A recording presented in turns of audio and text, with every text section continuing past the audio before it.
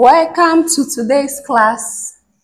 Today, we are going to look at energy quantization. That's the topic we are going to look at today. Energy quantization. This topic deals with how energy is emitted in discrete quantities called quanta. It means that energy is emitted at different levels. We cannot have any in between. That's why we call it quanta. It means that energy is emitted in discrete amounts, specific amounts called quanta. We cannot have any in between. It's either we have E0, E1, E2, E3, E4, and so on. We cannot have any energy level in between. And this energy quantization, which describe how energy is emitted in discrete particles called quanta, was proposed by Max Planck, this scientist. So he came up that the energy is equal to hf and is also equal to hc upon lambda, where c is a constant, where h is a constant, Planck's constant, is equal to 6.63 times 10 raised to power minus 34 joule seconds. This is the frequency. Then c is the speed of light. Then the wavelength. We are going to use this, apply this in solving different calculations. But I want you to note that there are different energy levels. E1, E2, E3, the ground state is the zero energy level. Then we have change in energy will be initial minus final. Initial minus final.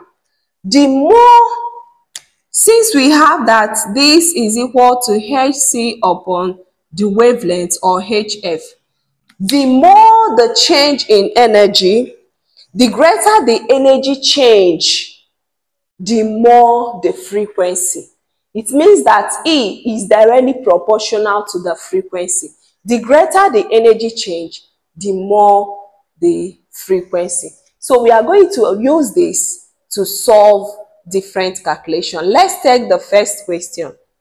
An electron makes a transition from minus 3.4 electron volt energy level to minus 13.6 electron volt energy level. Calculate I, the value of the loss of energy due to transition in joules.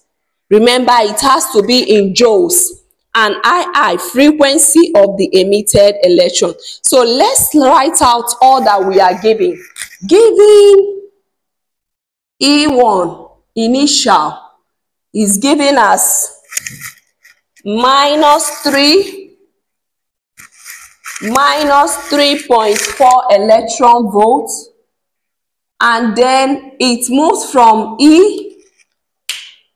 I to EF as minus 13.6 electron volts. Then remember, H is the Planck's constant, is giving us 6.6 times 10 raised to power minus 34 joule seconds. Then we are also given that 1 electron volt is equal to 1.6 times 10 raised to power minus joules. This is all we are given, and we are asked to find the value of the loss of energy in joules. So what we are going to do is change in E is equal to E1 minus E final. Remember, we are looking for the loss of energy. So we are going to have it as minus 3.4 electron volts minus, then we'll now put minus 13.6 electron volts. That will give us minus 3.4 electron volts plus 13.6 electron volts. So let's go. At the end, we are going to have 10.2 electron volts. So let's convert it to joules. We'll have it to be 10.2 times, remember that 1 electron volt is 1.6 times 10 raised to power minus 19. So with this, we'll get the loss, the energy loss as 1.63 times 10 raised to power minus 18 joules. We have gotten the first answer. Then the second one said we should find the frequency of the emitted radiation. Let me start it here. Remember that change in E is equal to HF. So the frequency will be change in energy all over the Planck's constant. So let's go ahead and put in the values. 1.63 times 10 raised to power minus 19. That's our change in energy. Okay, minus 18 over 6.6 times 10 raised to power minus 34. So that we'll get the frequency. Remember, the unit of frequency is in hertz. 2.5 times 10 raised to power 15 hertz.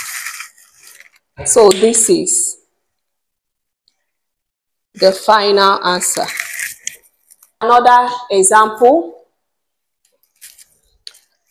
An atom radiates 1.5 times 10 raised to power minus 19 joules when an electron jumps from one level to another. What is the wavelength of the emitted radiation? Planck's constant is 6.6 times 10 raised to power 34 joules seconds. Speed of light is 3.0 times 10 raised to power 8. So in this case, we are looking for the wavelength. Write out all the parameters we are given. The energy E is given as 1.5 times 10 raised to power minus 19 joules. The Planck's constant H is given as 6.6 times 10 raised to power 30 minus 34 joules seconds. The speed of light is given as 10 raised to power 8 meter per second. Then we are asked to find the wavelength.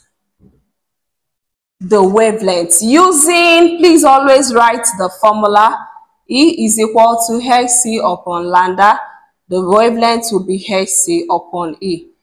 And that will give us H times 3 times 10 raised to power 8. Then E, 1.5 times 10 raised to power minus 19 joules. So if we find out, we are going to get the wavelength as 1.32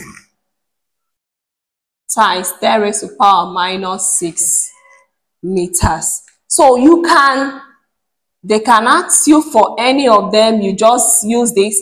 If you are asked to find the frequency, you use this. We are going to go more into calculations and more on this. This is just the first aspect, part 1, and I don't want the video to be too long. So we are stopping here to take more questions on energy quantization in our next video. Thank you. Please remember to give this video a thumbs up, subscribe to this channel, and turn the bell notification for more videos. Thank you.